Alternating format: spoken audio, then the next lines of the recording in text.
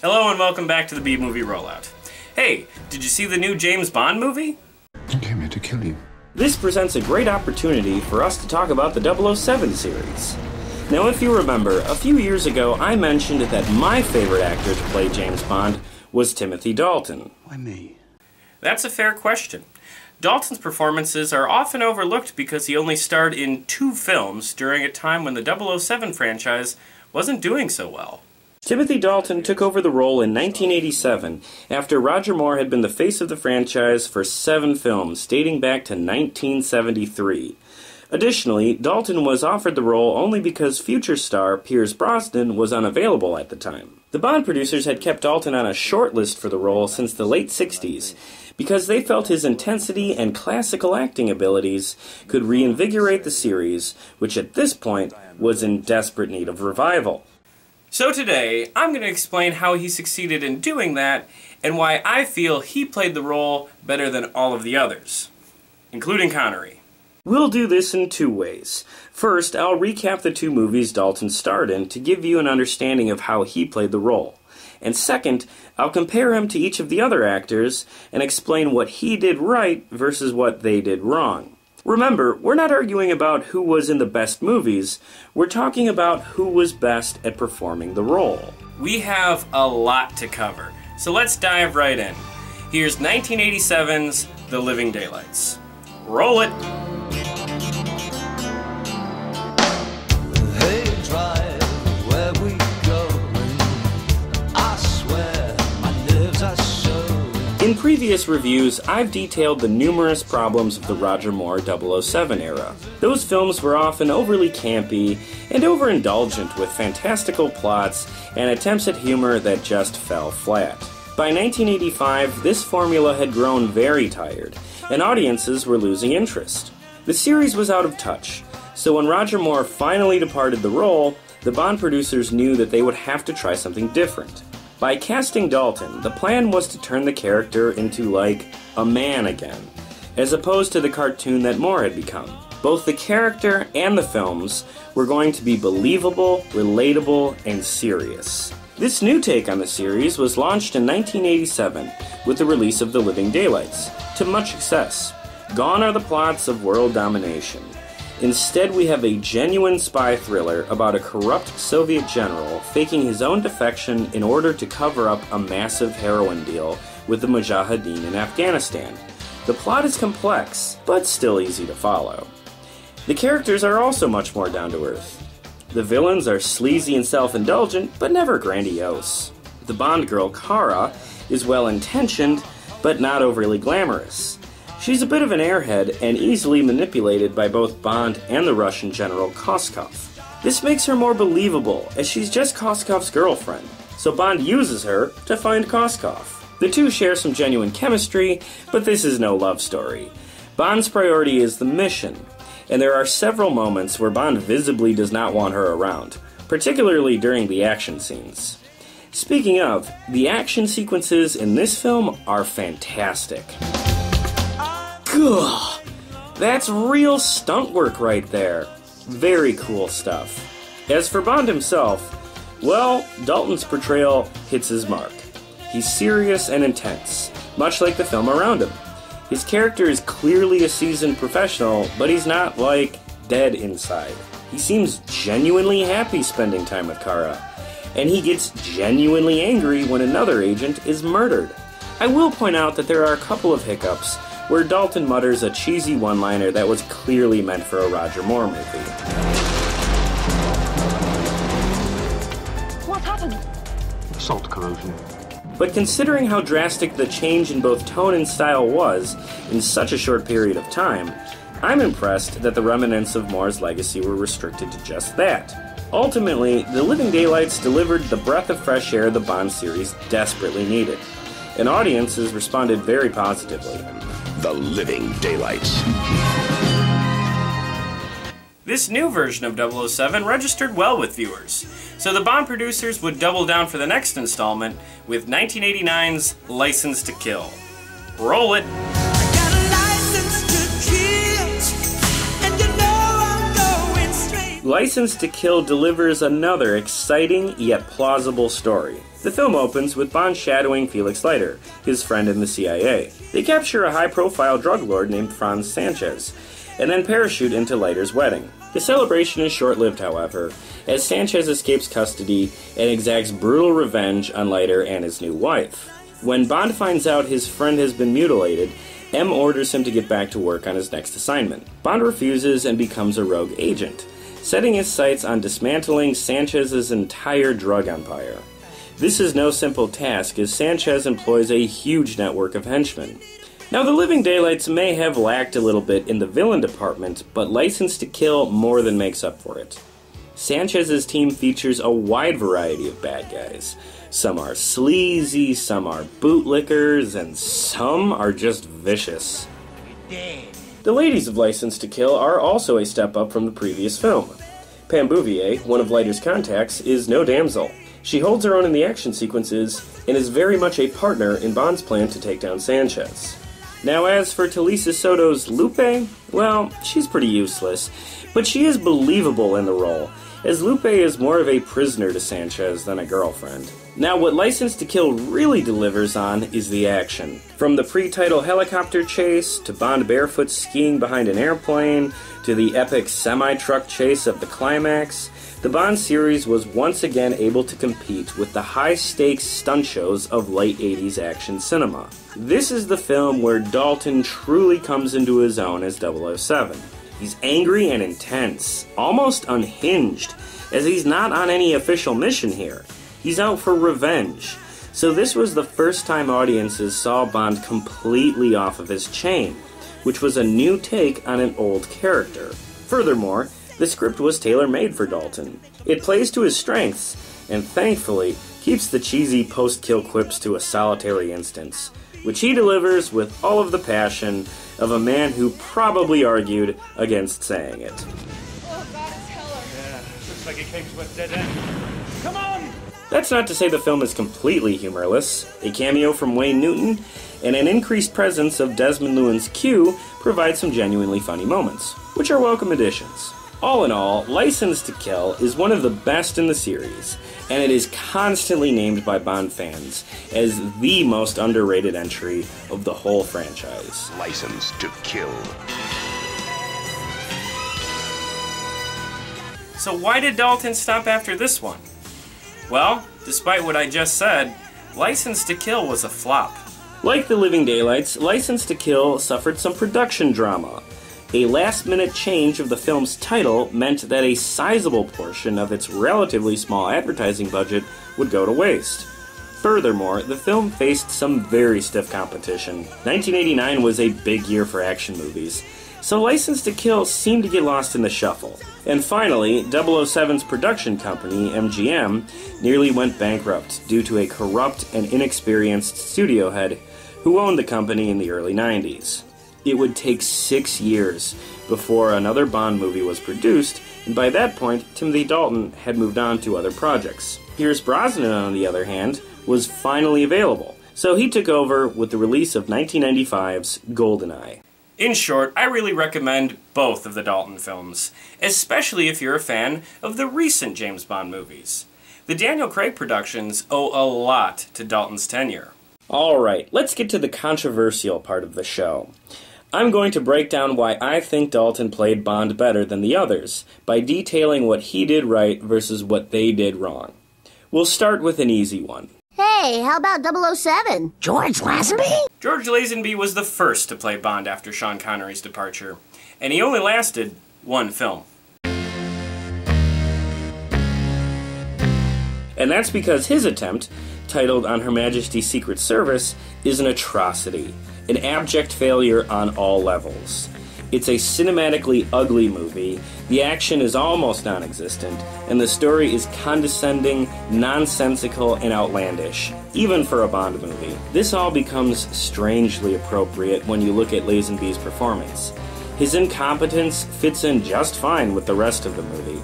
I won't mince words. I think he's terrible.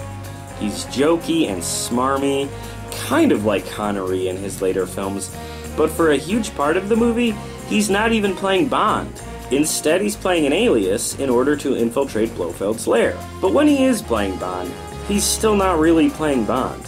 No charisma, no charm, no personality, as he is in way over his head. His empty suit, or should I say empty kilt performance, is painful to watch, as this is amateur hour. Lazenby was not meant for a leading role, especially of an established series. He's easily overshadowed by the relatively small amount of screen time given to Diana Rigg and Telly Savalas, who have the other main roles. Not even Telly Savalas can save this train wreck. This never happened to the other fellow.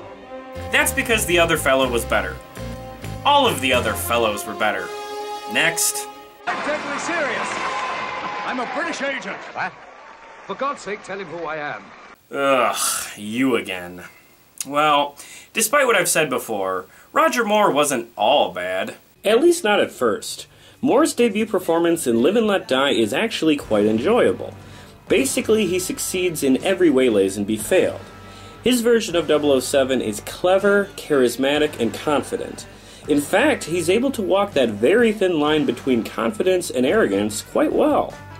That's a particularly handsome watch you're wearing, Mr. Bond. May I see it, please? You'll forgive me if I don't get up. He's kind of a prick, but still fun to watch. You don't understand, silly. They'll kill me if I do. And I'll kill you if you don't. But you couldn't. You wouldn't. Not after what we just done. I certainly wouldn't have killed you before. Unfortunately, this did not last long, as in his next film, The Man with the Golden Gun, Moore's character crossed all the way over into unironic arrogance. He was no longer playing a man with the confidence of someone who is the absolute best at their job, but rather the self-certainty of a man who is basically a god that cannot be killed. Not to mention a lame sense of humor. You're not thinking this. I sure am, boy. This basically defines Roger Moore's James Bond for the rest of his tenure, and the series suffers for it. It doesn't help that most of the Moore films are poorly written, cringe-inducing shit shows. Like, what am I looking at here? What is this? Ugh, anyway. There is one cool moment in one of the few decent Moore productions, For Your Eyes Only, where Bond kicks the car of an assassin off a cliff in cold blood. It's one of the better moments of Moore's tenure, so it should come as no surprise that he objected to how it was filmed. He felt that a kill such as this would be out of character for him, which really says it all. Moore saw his role as a campy, lighthearted goofball who goes on exotic adventures. This might have been passable for a while in the mid-70s, but he overstayed his welcome far too deep into the 80s, especially when compared to the darker, more serious fare of his action contemporaries. Ultimately, I don't like what Moore did with the character, and I don't like how the producers built the franchise around him. There certainly are some memorable moments from the Moore era, but as a whole, most of these movies are rather forgettable. At the end of the day, Moore really should have been less. Sorry, couldn't help it. Next. You were expecting someone else?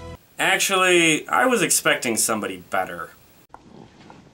Okay, I shouldn't start so mean. GoldenEye was actually the first Bond movie I ever saw, and to this day, it's one of my absolute favorites. Mostly because of Pierce Brosnan's performance. Like Dalton, he's intense during the emotional scenes, and the dramatic tension is great during the action scenes. He's clearly focused on the mission, although he's very believable when it becomes personal. For England, James?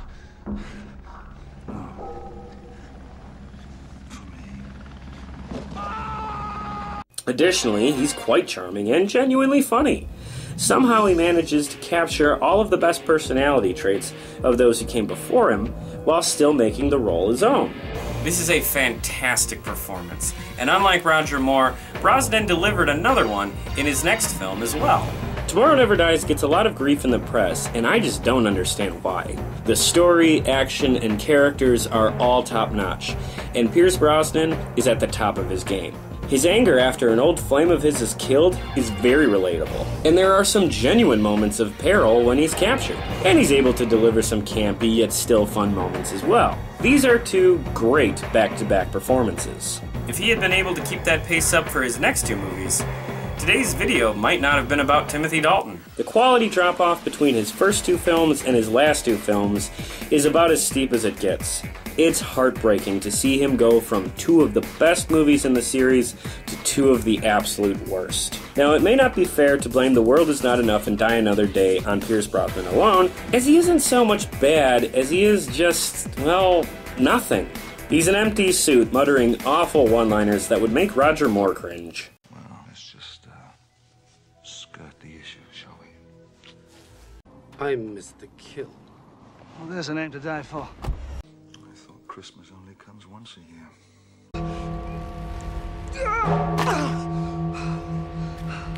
Saved by the Bell.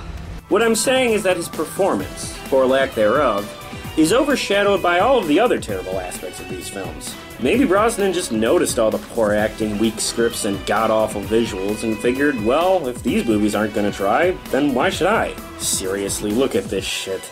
This is the silliest visual since Moonraker's space battle. In short, Brosnan went 2 for 4. He showed great promise at first, but his last two performances were lackluster and uninspired, and that taints the legacy. Alright, let's move on. Bond. James Bond. Okay, so here's where I lose the rest of you. Well, actually maybe not. I don't have a whole lot of criticism for Sean Connery. I found his performance to be fairly consistent through each of his first 6 films.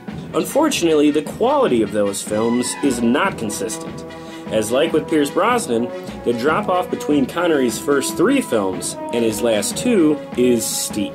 Unlike Brosnan, however, Connery does not really contribute to the decline of quality in his last 2 films, especially in the dialogue scenes, which are his strong point. Brosnan's dialogue, on the other hand... So what do predators do when the sun goes down? They feast. Like there's no tomorrow. ...is atrocious. Now, to his credit, Brosnan was best during his action scenes, which was probably Connery's weak point. His later fight scenes are...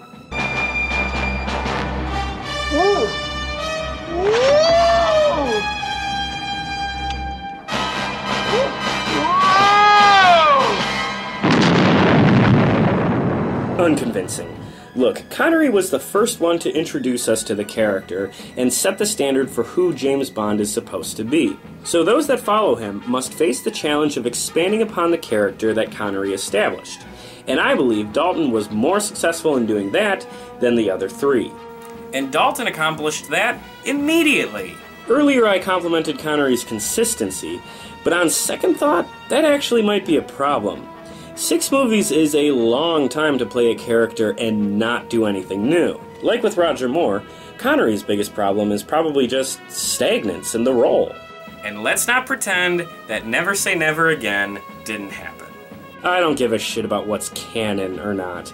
This is an absolute garbage movie that insults the Bond legacy on every level. And without Connery's involvement, this movie never would have been made. So you can place the blame squarely with him. Now going back to my point, I realized Dalton wasn't around long enough for his character to grow stale. But you've got to understand what that looks like. He shows almost all of the positives of the other guys, but none of the negatives. He doesn't have a bad period.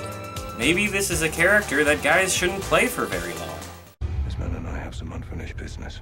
Oh, shit. I should probably talk about Daniel Craig. Well, I've got 2 cop-outs here. Sorry, 2 points here.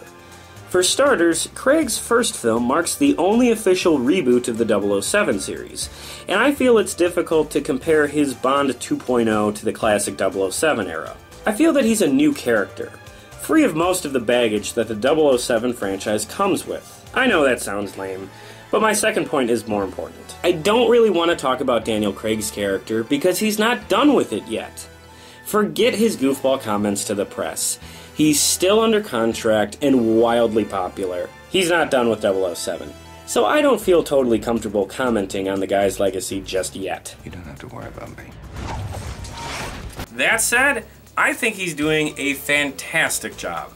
In a couple of years, I may be rethinking my Timothy Dalton preference, because Craig's been knocking it out of the park again and again. Most of my compliments about Dalton apply to Craig as well, and he doesn't have any of the flaws of the others. I think the 007 franchise is currently in good hands, but today's video is really more about Bond's history. Right now, Dalton is still my guy, and I'm not the only one. All I'm trying to do is vocalize why we like him, and hopefully making a strong case for giving his movies a chance. The James Bond franchise is storied and lengthy, but it would be a terrible mistake to let Dalton get lost in the shuffle. Give him a chance and tell me what you think. Thanks again for watching. We'll see you next time. The Living Daylights? The movie where Timothy Dalton single-handedly saved the Bond franchise? Wait, but that's a good movie.